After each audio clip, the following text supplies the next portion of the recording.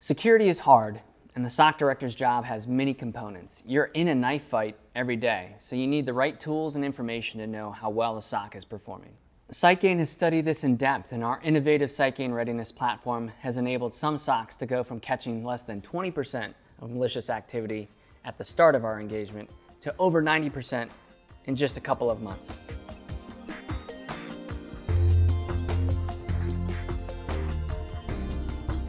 Up until now, SOC metrics have focused on activity, not necessarily effectiveness. Traditional measures like number of scans, number of blocks, number of tickets closed, and patching statistics have been the coin of the realm.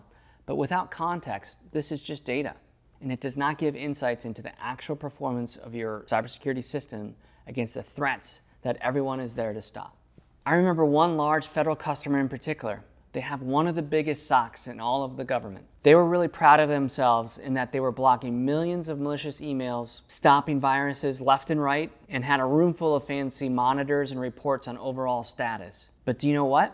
When we tested them against real malicious tactics, they only caught a small percentage of the things that they should have. So their normal metrics showed that they were doing well. However, our test showed that they had many blind spots. So we helped them tune their systems and improve their performance. But organizations just need better metrics to know how their systems are actually working. So we're excited to talk about the top 5 metrics that we think every SOC leader should look at. First, what percentage of your adversary techniques are we missing? This gets to the heart of effectiveness and tells you across the MITRE ATT&CK framework, how many of these techniques are you catching, how many are you blocking, how many are you alerting on, and then at the end of the day, how many are you just flat out missing? Second, what is our SIEM signal-to-noise ratio? When we do tests against adversary tactics, how much other noise is out there? Is there an alert created for what we tested or not?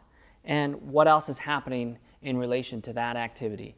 Are we able to provide our analysts and our other systems the information that they need to take good action based on that information? Third, what percent of adversary techniques are we addressing through automated means? So number 1 talked about effectiveness. This one gets to the heart of efficiency. We can't really focus on efficiency until we're effective, but we think as time goes on over the next 5 years, it's going to be important to really focus on how much of our system have we automated in order to drive down costs, increase response speed. Talking about speed brings us to our 4th metric. How fast and how often are responses occurring from Tier 1 to Tier 3? Are we getting good triage from our Tier 1 and bringing that information up to the higher level tiers for the appropriate actions?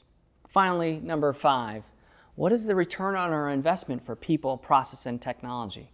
Are we a SOC that is operating at a high maturity level, or are we still building towards what the key ingredients are? By analyzing the return on investment, we can really identify where we need help and then how much that help should cost.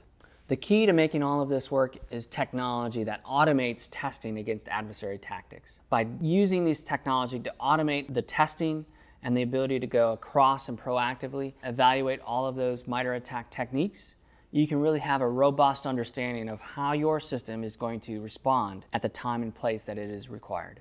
Okay, so to review, the top 5 metrics that we recommend SOC directors look at. Number 1, what percentage of adversary techniques are we missing? Number 2, what's our SIEM signal-to-noise ratio? Number 3, what percentage of adversary techniques are we addressing through automated means? Number 4, how fast and how often are we responding from Tier 1 to Tier 3? And finally, what's our return on investment for our people, process, and technology that are making the SOC operate on a daily basis? Click the link below to find out how SightGain can boost your SOC metrics, and subscribe to our YouTube channel to keep pace with all of the innovations that we're bringing to the market.